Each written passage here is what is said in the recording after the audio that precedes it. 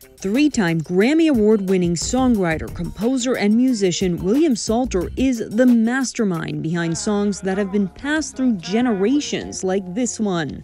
Just the two of us, we can make it if we try, just the two of us. And now, the two of them, Salter and his granddaughter Jada, are spreading the word about a documentary she's planning to produce about his legacy entitled Just the Two of Us. I've been his biggest fan since I was a kid, and I just thought it was always cool that he was a songwriter and, kind of behind the scenes. I mainly want to focus on his story and, how he came from Harlem and, let's say, out of poverty, right? And he built his way up. This is a spectacular situation for me because it's sort of like a who knew situation. I mean, I was living my life, going along, doing all the things I was doing, and all of a sudden, this lady comes out of the closet, so to speak, and bam, here I am.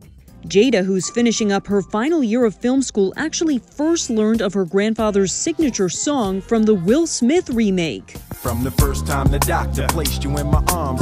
That was the first version I heard, and my grandfather would show me the book that Will Smith did, so I would love to see him, and I would love to interview him or speak with him.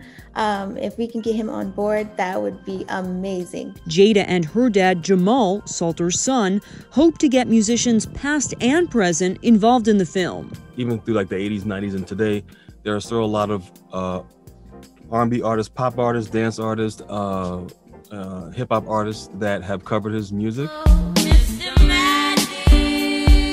We all believe that this will be a great project and a great thing to show the world that the one thing that doesn't leave is the spirit of music. And that's why it's called Just the Two of Us, because it has to do with the soul of you plus the creative part of you. Salter, who is now 84 years old, or 84 years young as the family puts it, is itching to perform once the pandemic ends. He used to play bass for singer Harry Belafonte and South African singer Miriam Makeba. He says his path was not planned growing up. But when I got to the music class, all your instruments were taken except three-string basses standing against the wall. But there's a lesson to be learned. We all bring something here. I mean, as we are brought here, do something, right? Do you. And this turned out to be me. New material may be released for the film, but for now, Jada and her classmates have a goal of raising $20,000 to cover equipment and travel to share the story of the two of us with the world. This is Inside Edition Digital.